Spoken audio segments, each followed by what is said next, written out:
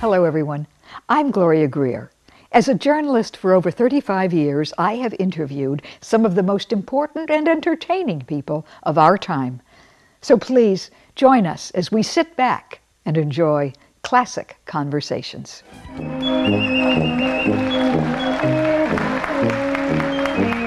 From 1961 to 1982, Walter Cronkite, seen here conducting the 29 Palms Marine Band recently at the Palm Springs Air Museum, anchored the CBS Nightly News.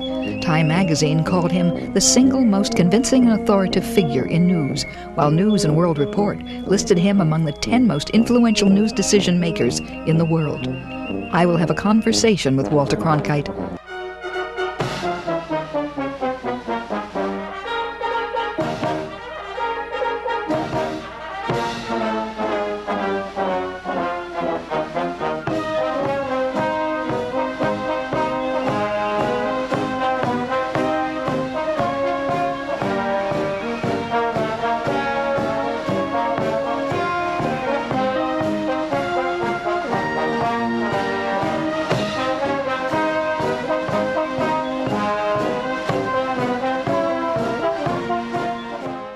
There is no doubt that the dean of all American journalists is Walter Cronkite. In 1973, a poll was taken, and Walter Cronkite was named the most trusted man in America. It is a great pleasure to be having a conversation with Walter Cronkite. How do you feel about television today? The television has no reason to hang its head as to the talents and abilities of the journalists who are manning the three major networks today, the old traditional networks, NBC, CBS, ABC. Those anchor people, their correspondents, are all excellent journalists. Their problem today is not what they can do, but what they're permitted to do by management. Management today is now part of a great megapolis of businesses, entertainment business and a lot of other things.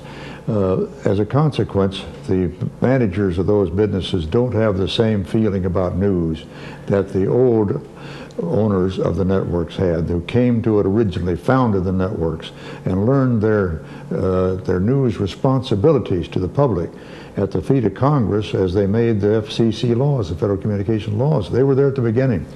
So they gave us our heads. We did what we felt was necessary to deliver to the American public the amount of news, the type of news that the public needed.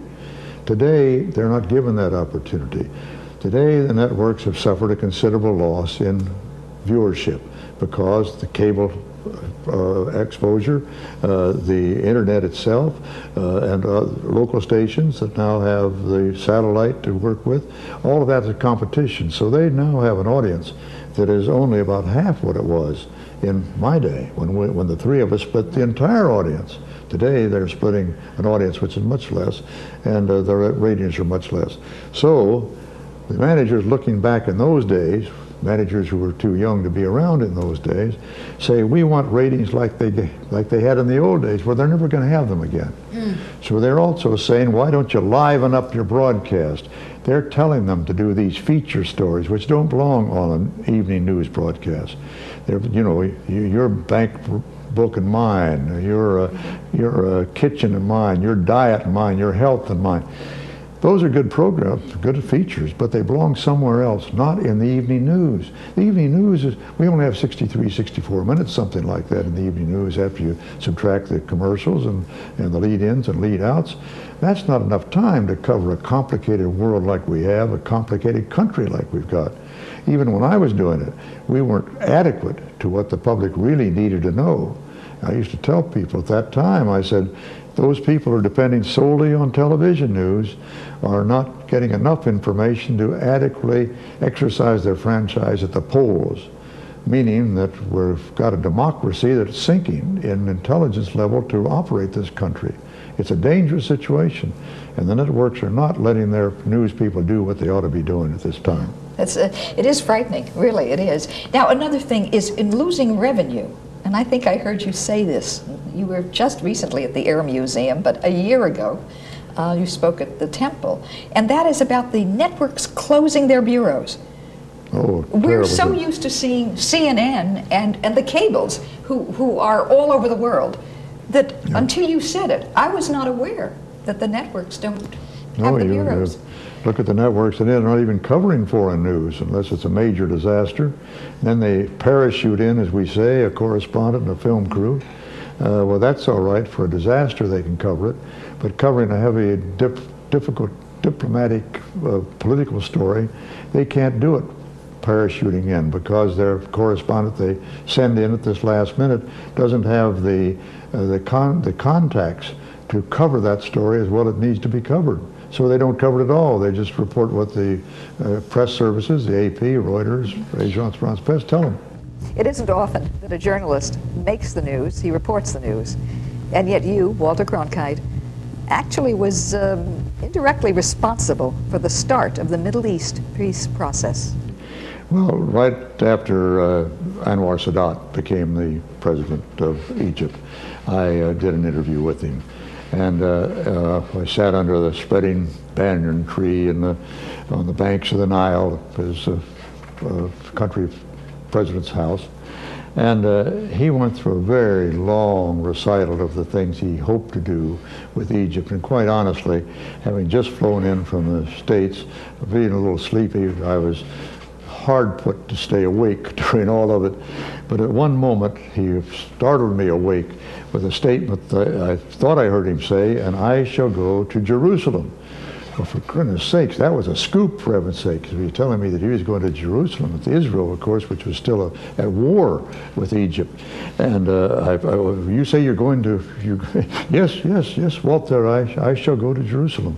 Well, it turned out he meant that it simply meant that in his lifetime, sometime, there would be peace, so that he, indeed, even he, Sadat, would be able to go to Jerusalem. Now then, he made this statement to a bunch of Canadian parliamentarians who were visiting his parliament. And he was talking to Parliament, not to them directly, but they heard him say again in this speech, "And I shall go to Israel," which he said frequently. They left before they could ask him about it to fly, indeed, to Israel. And there immediately, as soon as they saw Prime Minister Begin, he said he's coming to Israel. Begin said, "I don't know anything about that," but that spread the rumor around in Israel. So Monday morning, our smart producer got him on the satellite, and I said to Mr. Sadat, "What is this story?" And he said, that indeed, Walter, I shall go to Israel. And I said, what are your conditions before you go to Jerusalem? Expecting him to say what he'd always said, and he did indeed say, well, peace will depend on their leaving the Sinai and leaving the Golan Heights. They've got to get back these things. And I said, and those are your conditions before you would go. And he said, oh, no, Walter, those are the conditions for peace. I could go anytime. Being, I think, a pretty good journalist, I got to pin that one down. I said, well, this was a Monday morning. Could you go this week? He said, yes, indeed, Walter, I could go this week. So immediately we got on the satellite to Begin and told Begin that he said he could come this week. Begin looked like I'd struck him in the solar plexus with a pile driver, and but he came to and he said, well, tell him he can come, tell him he can come. Easy. And anyway, it resulted in his going to Israel that week. Amazing story. Really wonderful story. Yeah. And it started all now. Of course, the story goes on because your situation on arriving there is a funny one, but I'm going to ask you to the present, and as we are taping this, we'll let our viewers in on, the election is taking place in Israel, but it will be over by then. Do you think that we will ever, in our lifetime, see peace in Israel, in Jerusalem, and with the Arabs and Israel? Well, ever is a very long time, of course. I would certainly hope that sometime in the future, in the immediate future, I can't see any bright light at all. They came very close with the U.S.-sponsored talks with Barak in power, but now with Sharon in power, I don't see any possibility in the near future. And of course, with the violence that occurred, which indeed Sharon himself helped inspire by his visit to the temple, that has closed the door almost completely for the moment. I will hope that people will come to their senses again in the near future, and that again peace talks can reopen, and that indeed we can have peace in the Middle East. It's such a shame that the wonderful country of Israel and the wonderful people of Israel and the Palestine. The Palestinians are nice people if you get to know them. I'm suggesting there's a lot of problems. There are the militant Palestinians as there are the militant Israelis who cause a lot of the trouble. But they should be in peace. They should be living in peace. And we've got to hope that someday that happens. I interviewed recently Ehud Olmert, who is the mayor of Jerusalem. And he feels that if they're actually the Palestinians who have been living in Jerusalem, if it came right down to it, that they would almost rather have the Israelis in charge. And these... Well, I think there's some reason to believe that. Mostly because the Israelis have created this very successful society, cultural and economic, particularly economic society, and the Palestinians are still refugees. They're living in a country that is not their own. They have got an area of Jordan that was ceded to them as a home country, but it's nothing that they have been able to organize themselves. They have no financing to organize it. There's no certainty that this land will remain theirs. So obviously they'd rather live in Israel. Yeah. I don't doubt that. Yeah, and apparently, I know when I visited there, and I'm sure you have many, many, many times, they seem to live, you go in the old city, and they seem to be quite peaceful together. Well, as you know, one of the reasons that the peace talks broke down was that the Palestinians insist on the right as refugees to go into Israel. So they still want to go to Israel, even with their own country. They should have that right. Yeah. And the Israelis said they couldn't grant them that right. Yeah. So this was one of the reasons it broke down. Of course, they want an opportunity to move around and in the most economically successful country in the Middle East. I want to change the subject totally because you have a book out, and oh, it's, indeed, yes. I do. Let's show it. That's right, Walter That's Cronkite. what you do on talk shows, you know. Yeah, a journalist. But it's but you tell me about your book. This covers your whole career. It's for sale. Okay. That's the principal thing you need to know about the book.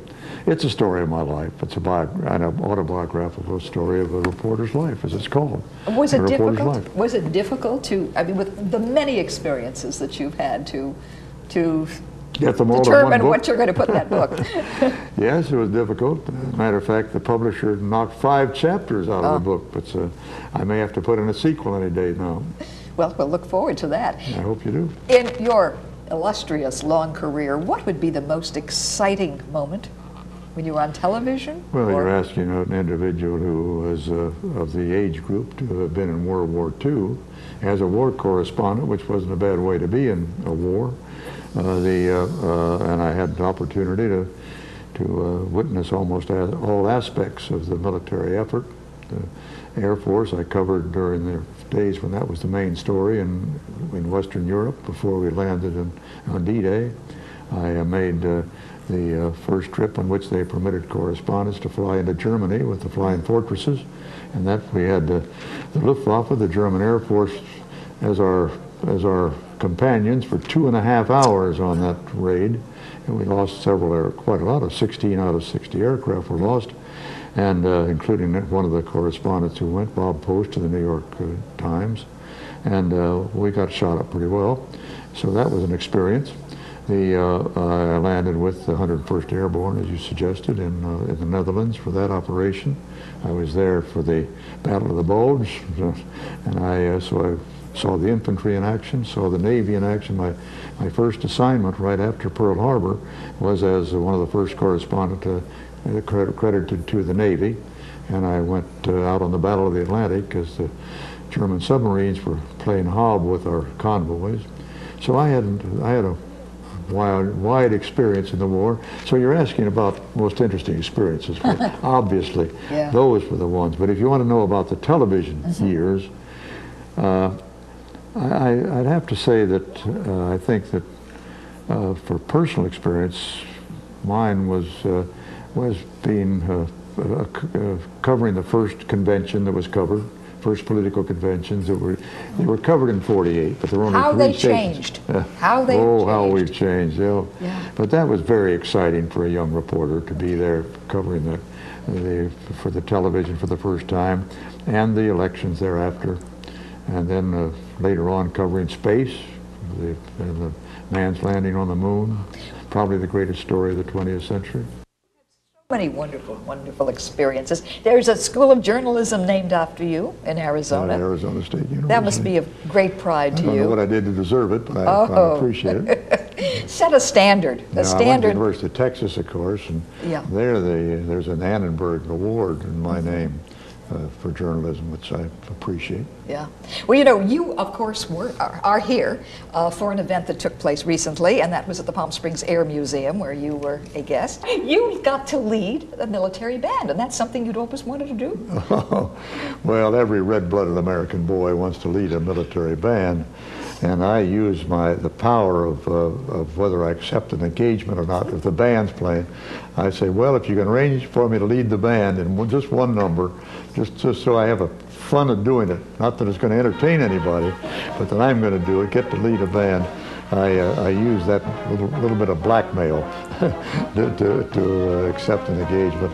And here, I'm glad to say that the sponsors of the event arranged for the Marine Band to let me lead a number. Stars and Stripes Forever, which is a favorite. I've led the #1 U.S. Marine Band in Washington, D.C. As a matter of fact, I think I'm the only civilian who's ever led that band in its 100-year history. I've led a U.S. Army band in a couple of concerts, but always with a simple march. Yeah. I don't pretend to be a conductor except in my ambitions, not in my talent. Well, I played an instrument in a band in high school, and that's all I know of music. I couldn't read a full orchestration if my life depended on it. But I do know that Stars and Stripes Forever goes da da da da da da da da da da.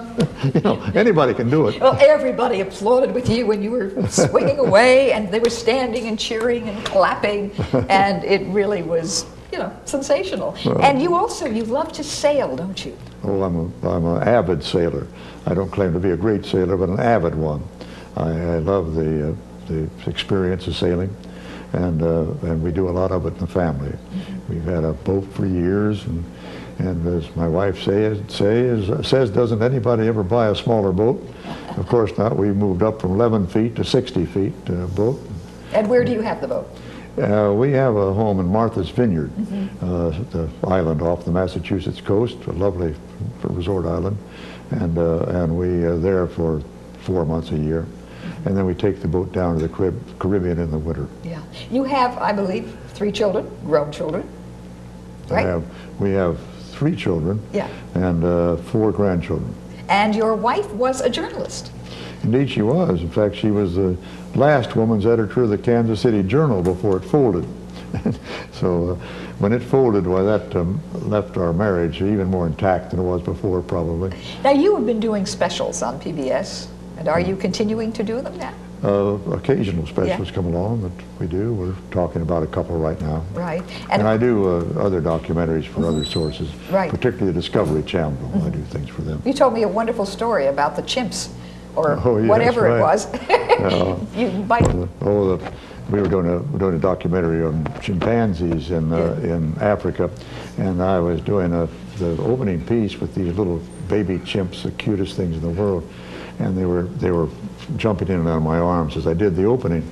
And I said that the chimpanzee was closest to us in the evolutionary tree of any other animal. And they were so much like us in so many ways.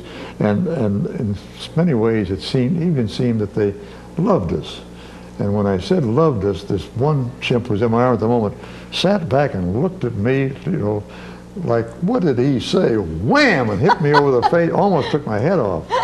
So the producers all laughed, and they said, oh, let's try it again, Walter, once more. So we got the chimps back and make the same statement. And the same chimp takes another look, I love you, and wham! And he obviously understood English, and he was having none of that they loved us.